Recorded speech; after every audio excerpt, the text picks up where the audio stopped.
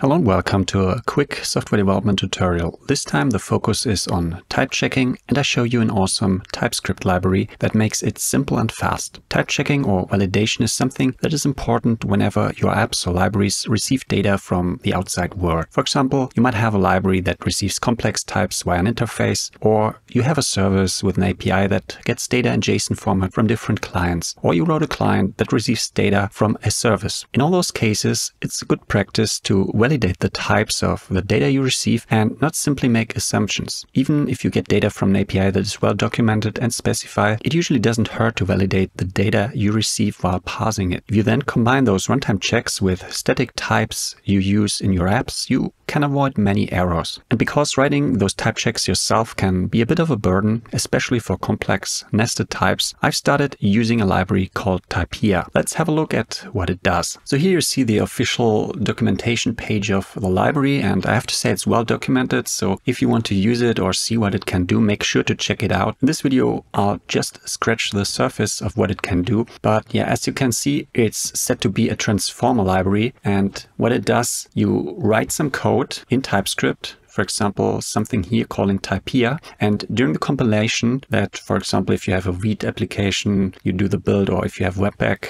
you build your application and you transpile it to JavaScript, Typia or a plugin you might use with Webpack will transform this function into a typical type check you would write yourself. So for example, here string equals type of input. So this is something which writing manually can take a lot of time for very complex types where you have many fields in it. Often what you would do in such cases, for example, if you receive data from an API, you could use JSON schema, which would then mean you have yet another place where you define your types. You could still use it to generate code, but it's not so nice to maintain. And if you already write TypeScript and define your types in TypeScript, it's much nicer to just take those types and transform those into functions that do the type validation. And that's what Typia is for. And here are a few use cases. For example, what you get a super fast runtime validator. So I didn't confirm those numbers here, but it's said to be very fast. Also JSON serialization. So you no longer need to use JSON stringify or the JSON parser to transform your JSON data, which you get via an API. You can directly use Typia, which then also does the validation along the way, and it's still faster.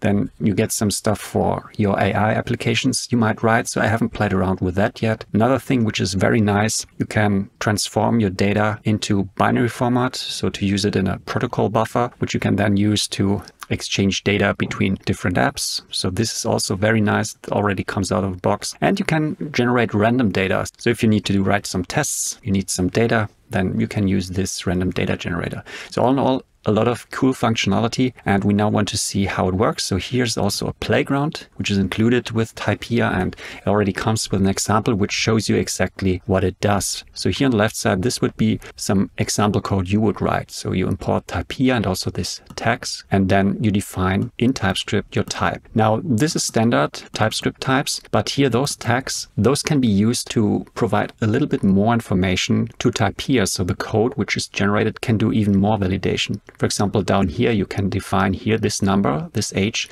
should have a minimum value and also an exclusive maximum. This way, the validation that is generated will also include this and not just check that age is a number. It will also check that the age will be within a range. And then down here, this is where you then use the type which you defined and, for example, create a random object. You check if the generated object is of the type IMember. You can use stringify, or you can create a binary protobuffer, which you can then send to another application that uses protobuffers. If you then use the compilation step, for example, if you have read app, I'm going to show you how to install this and how to compile it. This would be what's generated. So it looks like a lot of code, but it's also, first of all, a complex type with additional checks, and then it's many different functions that are generated here. So typically what you might only need is, for example, this is function, or what you would want to do is some parsing or stringify. So you don't usually want to create all those functions. So it's usually not as much code that is generated. So I'd say the generated code is still pretty lightweight. So let's just look here at the check function, because this is easy to follow along. First of all, it checks that here the ID is a string, and then also it uses some Typia function functionality and yeah, checks that it's UUID. Then next, name is a string, age is a number, and then here is where it checks that first of all it's greater equals than 20, and also here exclusive, so smaller than 100. So this is what Typia will generate if you write just this simple function for this type here. And then also down here you see the binary encoder, and then you can execute it and see what it produces. And you see here there's a random member, age of 70. If I run it again, will be different random data. And then down here, check evaluates to true. We have some JSON string here, which you might want to create if you want to send it to an API. And then also here the binary format. So this is the functionality you get, and there are many more functions. So just check out the documentation. But now let's have a quick look at how you can set this up. First of all, let's have a look at my Typescript boilerplate. I'll link this below. So this is just a little boilerplate for the case that you want to write a little library which you want to use in a Node app or in front end. Then you can just use my boilerplate, and I already included Typia here. And as usual for me now, it's a Vite project, and yeah, I want to touch on a few things that are very important. First of all, in the package JSON, you see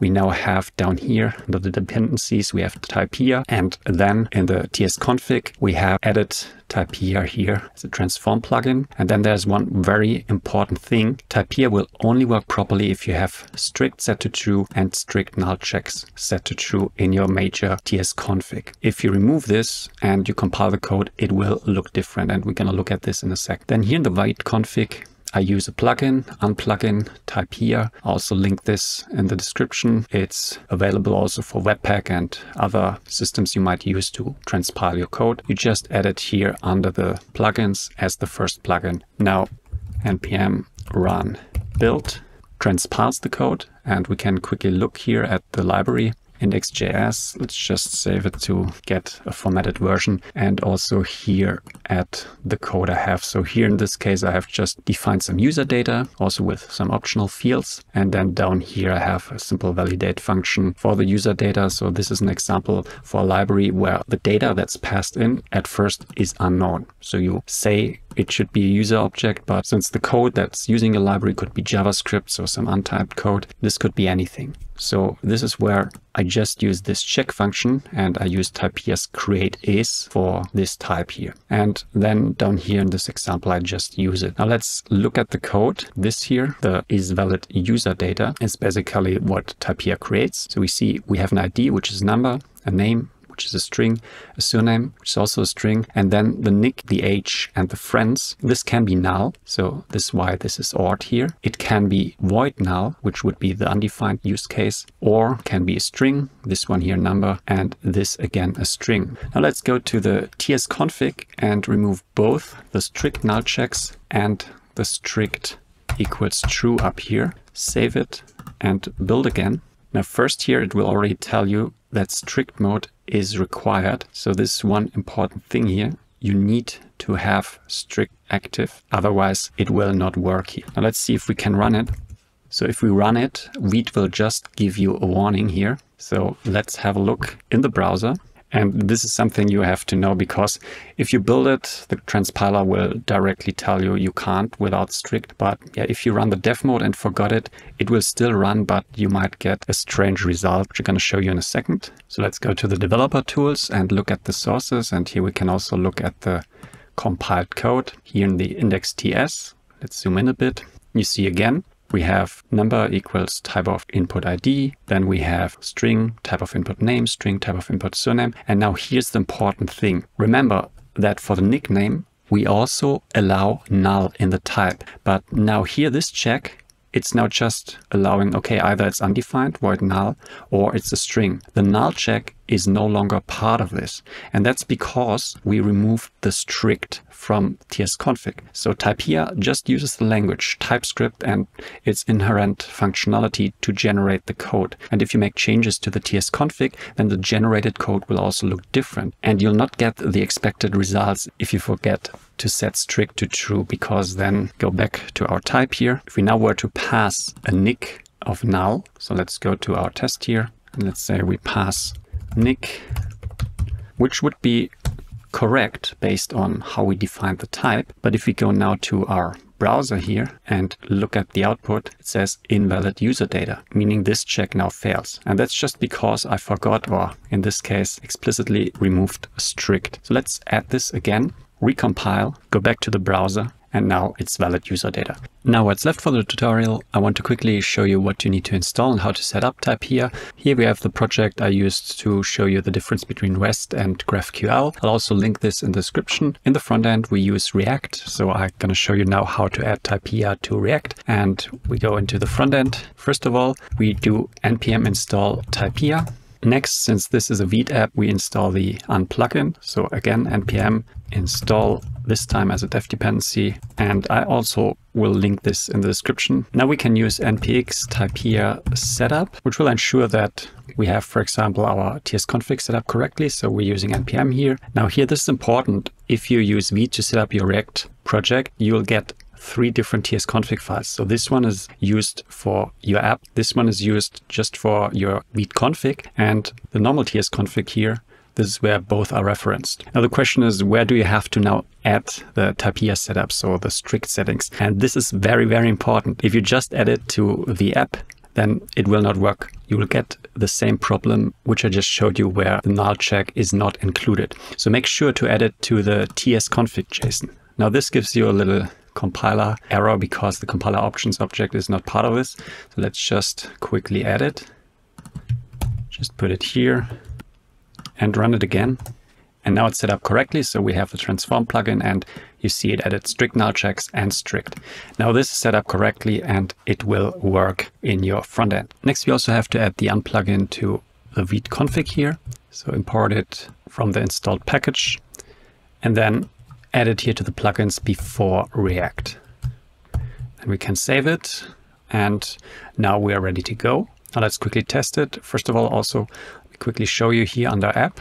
I again have here the user data type, and in this demo app, which I already showed in another tutorial, we have a fetch users function. This one here uses GraphQL, and down here also added one which uses the REST functionality from my middleware. And what we have here, we just get some data, we parse it, and what we would like to do here is check or confirm that this parsed JSON data is of the type we specified up here. And for it, I have defined here with the createIs function is user data method. So let's quickly add this to the fetch users REST down here. So instead of just setting the data, we will first check that this is the user data. And now we can also test it. Let's go to the app. So this is the app.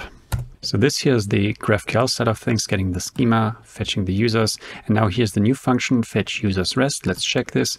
And here we get an error. Why is that? Let's have a look. So how did I define it here? So if it's user data, I just set it to the state which would display it. Otherwise, I set it to error. Now, the thing is, what we did here, we're just checking it should be of type user data, but what we actually get is an array of user data. So let's fix this, save it again, go back to the app. And now if we fetch the users here, we'll properly get the printed result. So yeah, that's it. That's it for the demo. Links to the GitHub repos are in the description below. Typia is a very helpful library, makes things much easier to set up and ensure that your data types match if you're using APIs, or if you allow a user to make changes to some JSON data in your application, then you can just use Typia to verify that this is still the correct type. That's it. See you in the next one. Bye.